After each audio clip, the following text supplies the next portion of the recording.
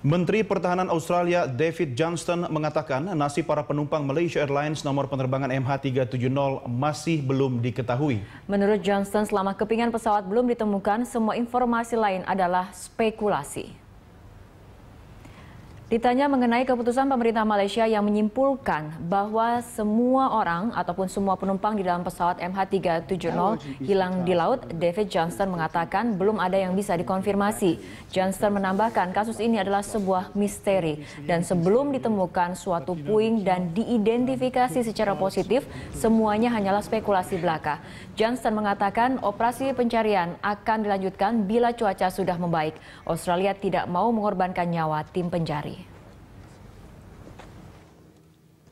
Look, I'm not surprised about anything with respect to this. This is a mystery, and until we recover and positively identify a piece of debris, everything is virtually speculation.